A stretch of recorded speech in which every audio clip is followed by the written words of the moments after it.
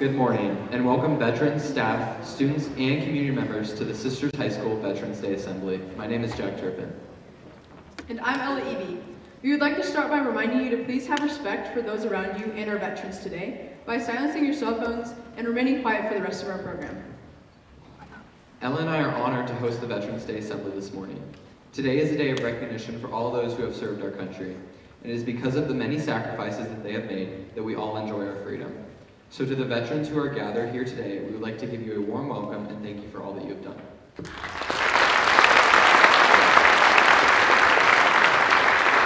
And now we would like to welcome the posting of colors.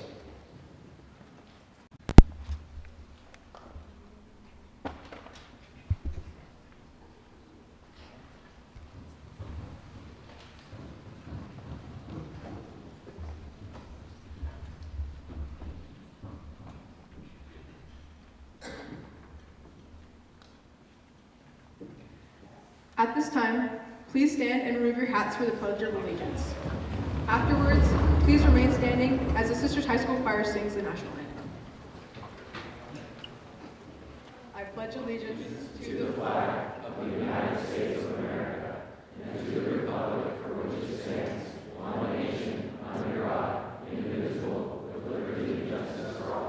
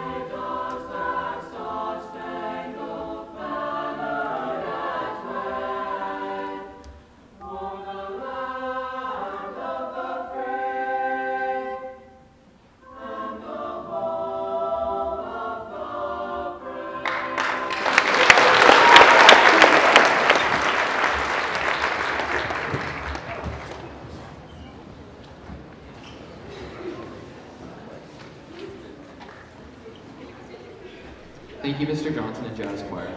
Now we'll hear the song Taps, performed by Kendall Giddy.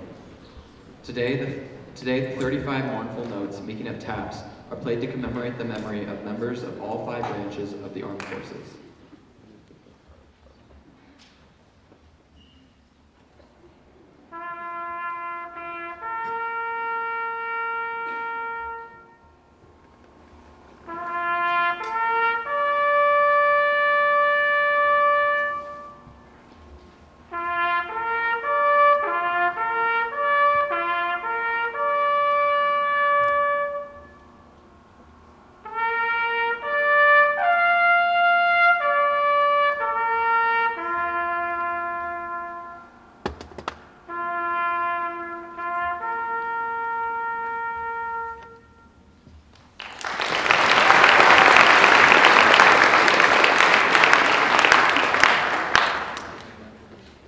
Thank you, Kendall.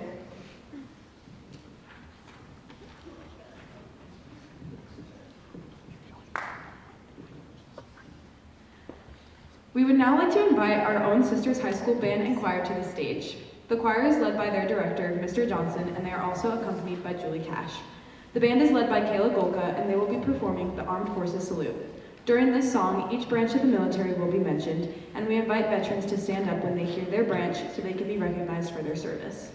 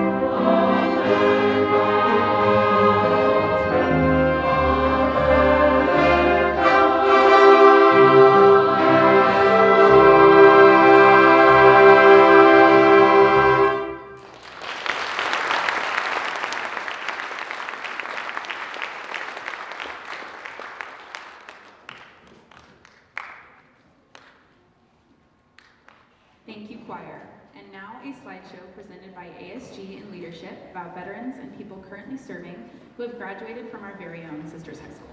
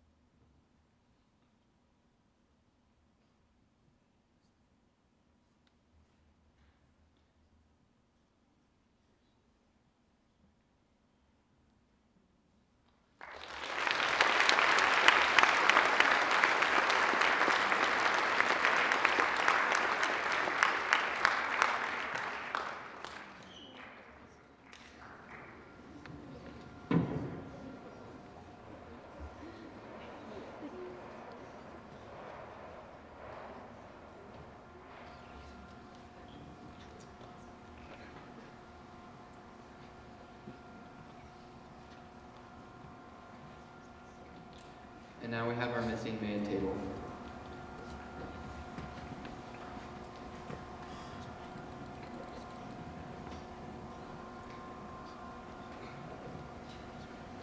It's 5. Thanks. Please note the special table. It is reserved to honor our missing men and women. Set for one, the empty chair represents Americans, Army, Navy, Air Force, Marines, Coast Guard, and civilians who are all with us in spirit. Americans should never forget the brave men and women who answered the nation's call and served the cause of freedom. The table is round to show our everlasting concern. The tablecloth is white, symbolizing the purity of their motives when answering the call to serve. The single red rose reminds us of the lives of these Americans and their loved ones and friends who kept the faith while seeking answers. The yellow ribbon symbolizes our continuing uncertainty, the hope for their return, and our determination to account for them. A slice of lemon reminds us of their bitter fate and captured and missing in a foreign land. A pinch of salt symbolizes the tears of our missing and their families who long for answers after decades of uncertainty. The lighted candle reflects a beacon of hope for their return, alive or dead. The Bible represents the strength gained through faith to sustain us and those lost from our country, founded as one nation under God. The glass is inverted, symbolizing the inability to share a toast. The chair remains empty as the veteran is missing but not forgotten. May we have a moment of silence, please.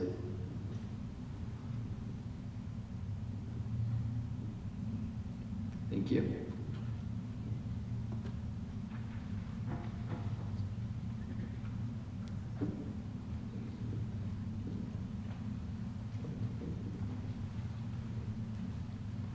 Thank you, everyone. We would now like to invite Earl Schroeder up to the podium to share with us a very special poem.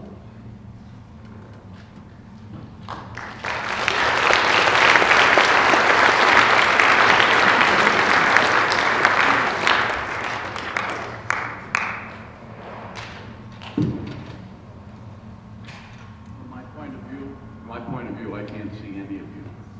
But I know there's 432 of you out there. And I'd like to say that it's an honor and a joy to be at Sisters High School today in remembrance of all of the veterans who have served our country since George Washington through the day. My name is Earl Schroeder. I live over here in Tollgate. I've been here 16 years. I was in the Air Force for 8 years, 58 through 66, and I served as a radar technician or radar operator. And our job was to give long-range and early warning advance notice should our country be attacked. And our country, of course, goes all the way from the Bering Straits, all the way down to the Mexican border on the Pacific side, and across the Canadian border also, because it's two separate countries. And we have radar sites at all of these locations from about 1950 through 1983. That era of time was called the Cold War. Cold? Well, my first assignment was to North Dakota, and it was 42 below one night. And it was pretty cold.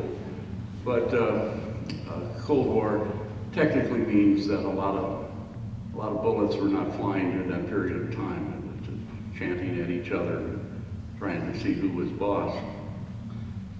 The question came up, though, for me this morning. I asked, what is a veteran? The answer was kind of, geez, I don't really know. What is a veteran? A veteran simply is anyone who served in the United States military of any of the 5 or 6 commands that we have. And if you served 1 day, you're a veteran. If you served 30 years, you're a veteran. So a veteran really is anyone who has signed up, if you will, for some period of time to serve our countries in our country's defense. Now, we defend this country for what reason? The protection of our American flag, red, white, and blue. We have the stars and the stripes. That's in our national anthem, and really proud that our flag flies high and with great honor. I'm going to read a poem today that can be addressed to both students and veterans alike, because many of us have, so to speak, lived through it. And I would like to have all the veterans to stand right now, turn around and wave at the audience so that you can see the mass that is sitting up in front. Of course, the lights aren't on, but you can believe they're there. Trust me.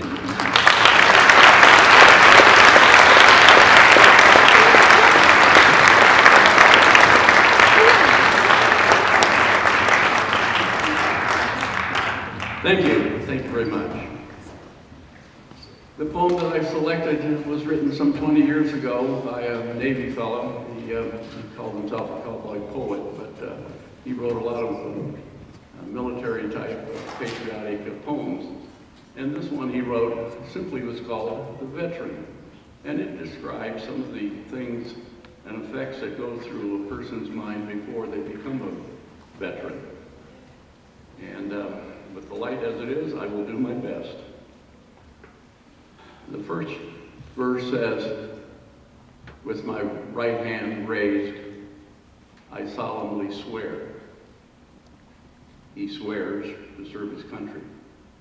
He swears to give his life if he must. Be it the Army, the Navy, the Air Force, the Guards, the path that he chooses may lead to war. The freedom that we hold so dear that make the enemies fear. They rule by force, their citizens oppressed, while here the people have the best. To speak in public without fear, and to travel freely far and near, and to vote for our leaders, win or lose, to worship God if they choose. We have a statue, Miss Liberty she's called.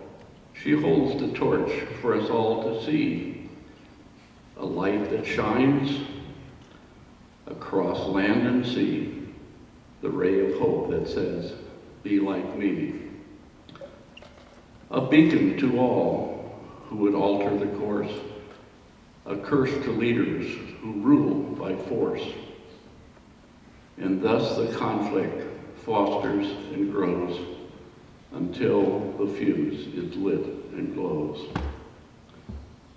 It's then that the ones who raise their hand are sent to fight in a far-off land.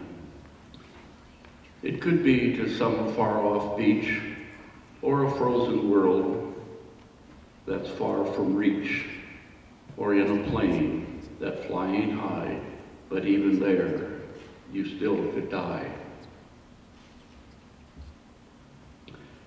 A ship on an angry ocean sea, or a submarine you cannot see, and a river running brown with sand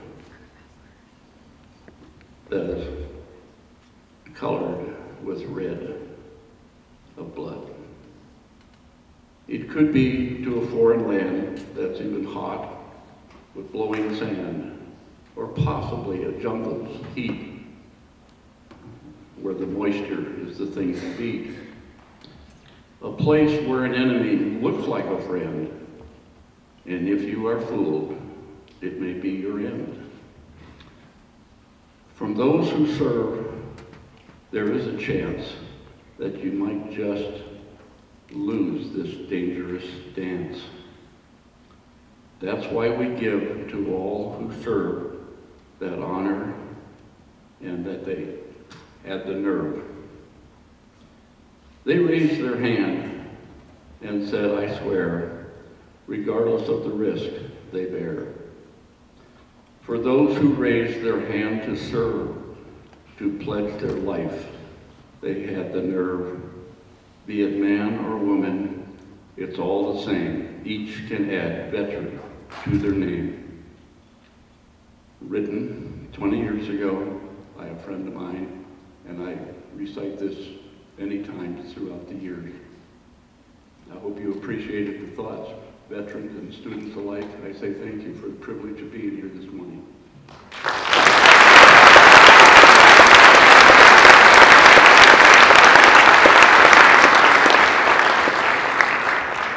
Thank you, Earl.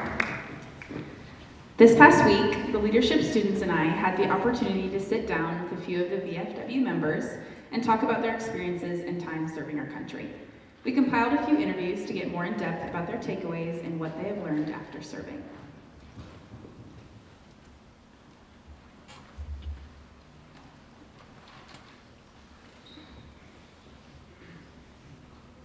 I wish people knew about serving.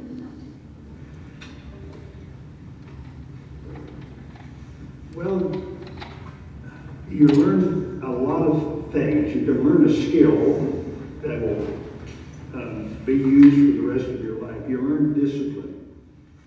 And there's camaraderie in the military that you get nowhere else. That's one of the reasons we still meet as veterans, is because we miss that camaraderie that we had when we were in the service. And I'll give you an example of why it's good. I'm still an active professor, and I look at the grade transcripts from students who went right out of high school into college. And this isn't everybody, obviously, but I look at them and I see C, C, D, F, and then they leave school and they join the military.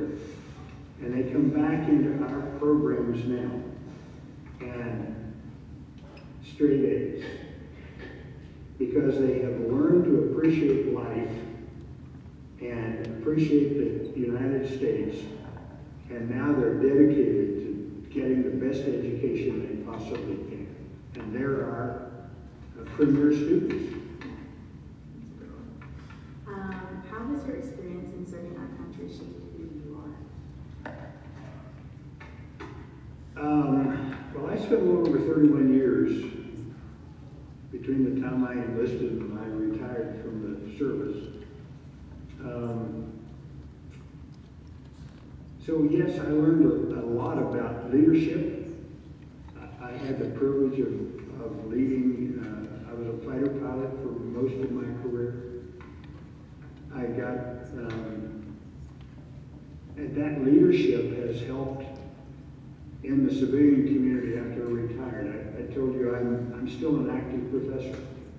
I teach for 2 schools. I started the aviation program at Central Oregon Community College, and I helped start the aviation program here at Sisters High School. And I'm still trying to help the community, trying to serve. I think that all came out of my military experience. And what is one piece of advice you would want to give future generations? Well, I was telling you all earlier, there is no country in the world like the United States. And it's up to you. Your generation will decide what shape the United States takes for the future. We've done our part, but it's up to you, and it's up to your generation to shape the country and keep it the best in the world. If you don't think that's true, why are there millions of people coming from every nation in the world trying to get into the United States? Why are they coming here? They don't do that going into Russia. They don't do that going into China. And those are the other 2 biggest. They don't do it going into India. So those are the other biggest economies in the world. They want to come here, and the reason is freedom. And if your generation will decide if we keep that freedom or not. Is that okay? Yeah, perfect. Thank you.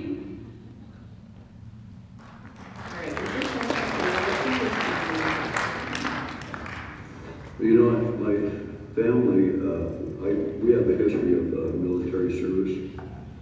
My dad was in World War II, along with 3 of my uncles. My dad served in the Philippines, in the Pacific, and ended up in Germany and fought in the Battle of the Bulge, one of the biggest battles of World War II in Germany. So that had a lot for me to go into service when Vietnam broke out, in, let's say 1965, thereabouts. I have 2 sons that were both military, and my 2 brothers, one of which served in Vietnam. I went into service in 1965 and spent 3 years in service. Did a couple of tours in Vietnam. I went to jump school as a paratrooper, 173rd Airborne. And yeah, I got shot up a couple of times over there. The last time was 9 months in the hospital, so it took a while to get over that. But I still have shrapnel in my chest to this day from the first time I got hit. So, you know, if people only realize what this country is, I know John Miller already touched on that, but this is the greatest nation in the world. The freedoms you have and experience, everybody, is just an incredible thing. Life, liberty, and the pursuit of happiness. How has your experience in serving our country shaped who you are?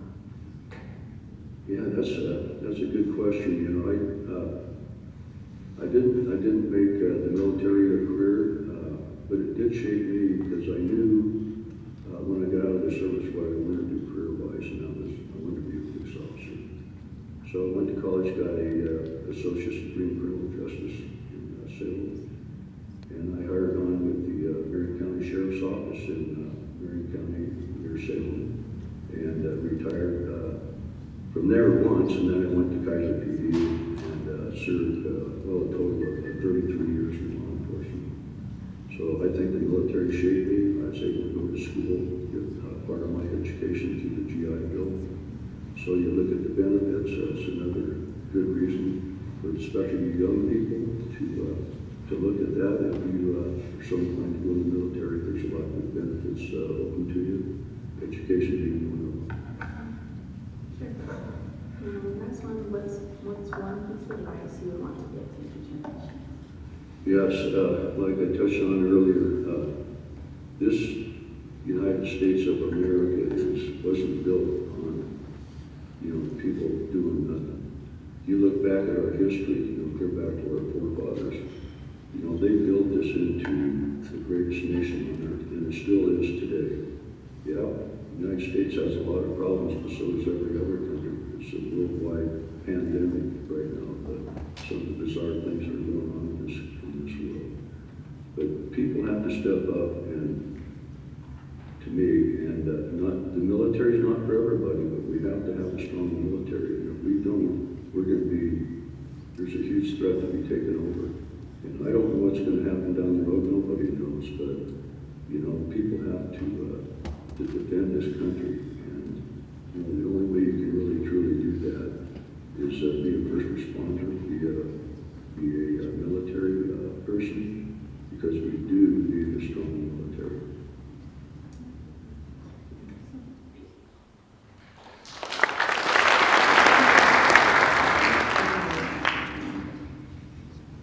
You know, that's a good question.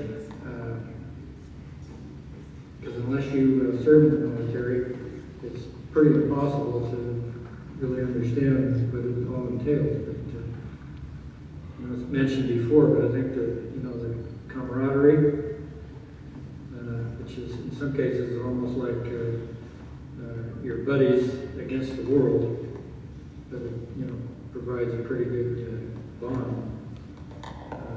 And there's a lot of perhaps misconceptions about, you know, how hard it is or things like that. But it's, I think all in all, it's pretty good. You come away with a pretty good feeling about it, you know, especially years after you've been in. How has your experience in serving our country shaped who you are? I'd have to say that, you know, when you're in high school, probably don't have much of a conception of duty or honor or integrity or any of those things that guys my age hold near and dear to our hearts. But being in the military, you know, those are things that are emphasized and you are taught. And I think that's, you know, one of the big things that I came away with after my time in the Air Force. And what is one piece of advice you would want to give future generations? You know, this has been touched on before, and I hadn't really thought about it until today. But, you know, just a simple fact that the United States is probably the best country in the world to live in. And if you spend any time outside of the country, you know that to be true. So, you know, I think an appreciation of the United States and all it stands for is something that the younger generation should delve into and study and take to heart. Okay.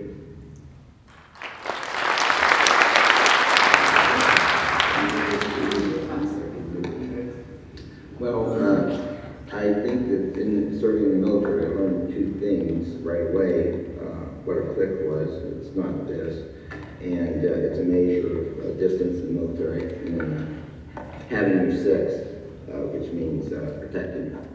So I think that a lot of people that join the military and then come out have a different take on life itself. I think for some it will give them a strengthening of their faith, whether it's in God or their country. And I think also that it gives you a sense of hope, because for one thing, those people, as myself, served in Vietnam and later on, I do think that feeling of hope is ingrained in you, that there is something else, out there besides things. How has your experience in serving our country shaped who you I met a lot of great people along the way. A lot of good friends. I still contact them. We exchange Christmas cards, things like that. And locally, we have three great groups. We have VFW, which I'm a member of, American Legion, which I'm a member of, and Band of Brothers. And within those groups, we have a lot of really good people. And some of them have been interviewed for this. It's been an experience of almost comradeship that you can't understand unless you serve and you know these people. Yeah. And what is one piece of advice you would want to give future generations? Well, I was in the military. I retired after 22 years with the Navy, and I will say, if you're going to join the service, the Navy is the best service to join. They have everything. Not to discount Air Force or Army or Coast Guard, but if you're going to join, that's a great service. The other thing is that don't be afraid to do that. If you think that would be a great career for you, talk to some veterans, and I think they'll help you through something like that. It's a great thing to do. It really builds your character. And I think it really helps later on in life. For instance, I do know that all the veterans I know in town are great volunteers. Something I've noticed is starting to decline in the country. And but any vet I know volunteers for a lot of things, and it will help you and help society too. For sure.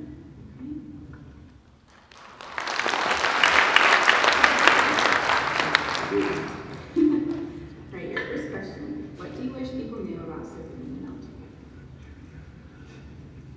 It's an experience that's part of a young person's life that can't be gotten any other way. You become a member with comrades in arms, you have friends, you travel the world. The military offers many things, but it gives us the end result of freedom in our country, and that's what the military is all about. Our military is composed of Army, Navy, Air Force, Marine Corps, Udine and Space Forces. And we all work together as a team, yet we all work separately doing our different missions. And it's quite a force to contend with, and it helps preserve the freedom that our country had since, let's see, 248 years ago. How has your experience in serving our country shaped who you are? I remember the day that I'd been in service about 6 months, and all of a sudden I found out that I had matured probably like 10 years, and it makes you a better person the rest of your life. You can appreciate what you have to do. You better be on time. I think the thing that it taught me was I worked on 1 minute, 2 minute intervals when I was on duty and watching aircraft who could possibly invade our country. And even today I operate almost on a stopwatch, 1 minute, 2 minutes. So it's carried with me my whole life. It sounds weird, but it's worked for me. And what is one piece of advice you want to give future generations? Many young people have grown up in this world with a single parent, maybe even no parent or guidance. I think mostly all males should at least appreciate and experience about 6 months in what might be called a boot camp environment, learning how to shine a pair of shoes, learning how to show up at work on time. It just plain teaches you to be a better and proud citizen of our country. So pay attention to details, and life will go on. It's been a joy being in the Air Force, and I do it again tomorrow. Thank you.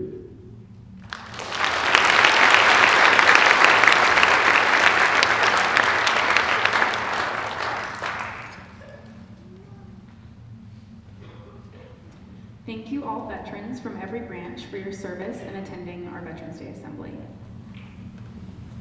Just a quick reminder to SHS students that we have our food drive going on for the month of November, and the winners of the food drive will get a dodgeball game and a hot cocoa bar. The blood drive is also next Monday. Sign up using the QR code or in the office. Thank you so much for coming, and remember, it's a great day to be an outlaw.